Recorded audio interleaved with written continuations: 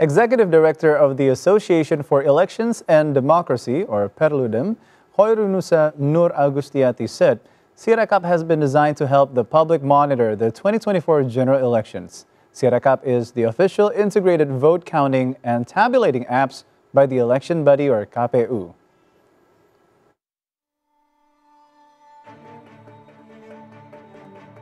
The Sirekap app at the General Elections Commission, or KPU, has caught the public attention recently, due in part to the halt of data process at Sirekap.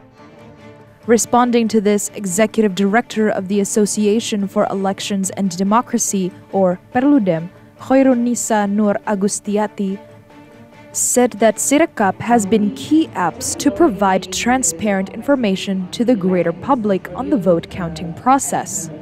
Hoirunusa Nur Agustiati spelled this out loud during Deutsche Welle's Dialogue, the biggest election year in history and global media, held in Jakarta on Tuesday.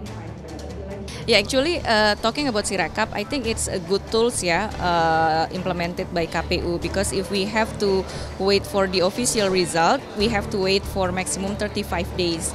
And Sirekap, in Sirekap, people will see the progress of the counting process. So as a transparency tool, as a accountability tools, we can see it from the Sirekap.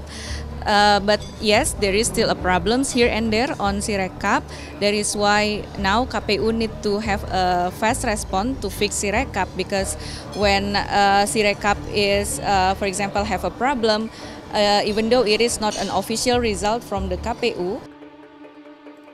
Hoirunusa said it was highly important to monitor the entire process of general elections, ranging from vote counting to monitoring on the recapitulation process at district level, then to a regency level and to the provincial level.